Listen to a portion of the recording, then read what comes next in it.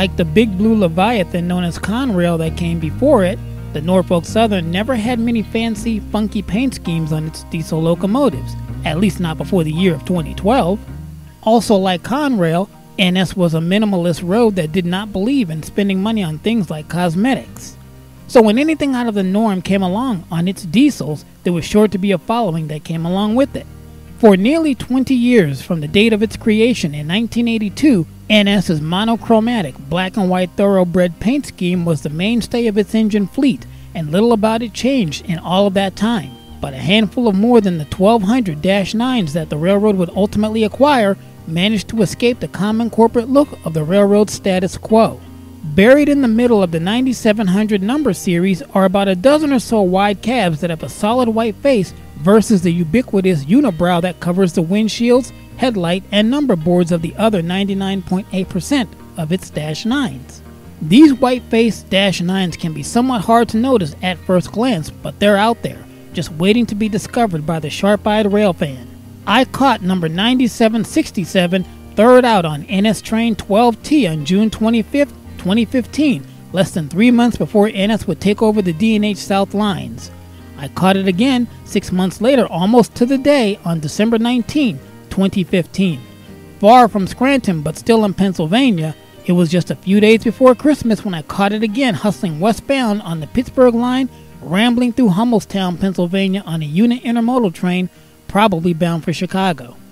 By the spring of 2016, the A-Team, though the trains 10A and 11A, were scheduled freights on the Sunbury line. On May 5th of that year, white-faced Dash-9 number 9783 blasted northbound to Binghamton, New York with an 11A train in tow. 2 months later in the summer, and again almost to the day on July 18, 2016, the 11A's sister train NS Train 10A came south from Bingotown with the 9746 leading the descent. The following year in May of 2017, I caught the 9770 as it trumpeted by eastbound, second of two towards Enola on a manifest train that I didn't get the symbol of. 2 months later in July, I caught the 9746 again, the same one on that 10A that we just saw 2 trains back heading to Northumberland, gliding southbound again. This time it was the Enola-bound train 11Z. Another 2 months, and now it's Indian summer.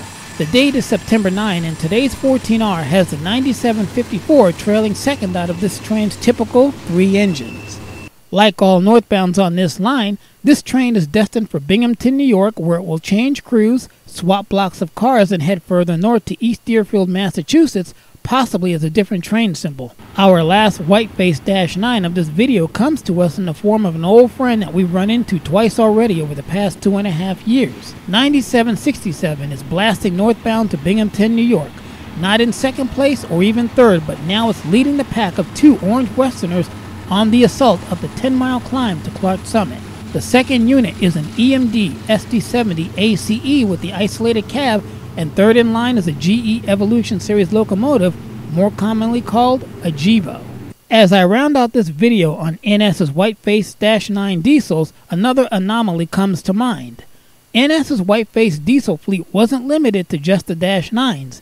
A handful of EMD SD70Ms from the same era also had the experimental face mask, so maybe we'll talk about those in another video.